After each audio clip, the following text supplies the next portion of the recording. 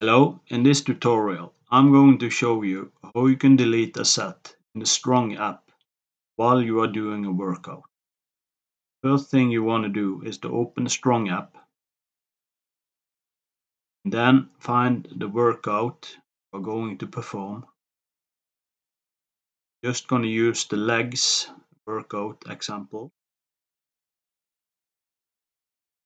And let's say we want to do 3 sets, and we do the first, and then we do the second set, and let's say we don't want to do the third set. You could just take your finger and drag the third set to the left. So that's how you can delete a set in the Strong app very easily.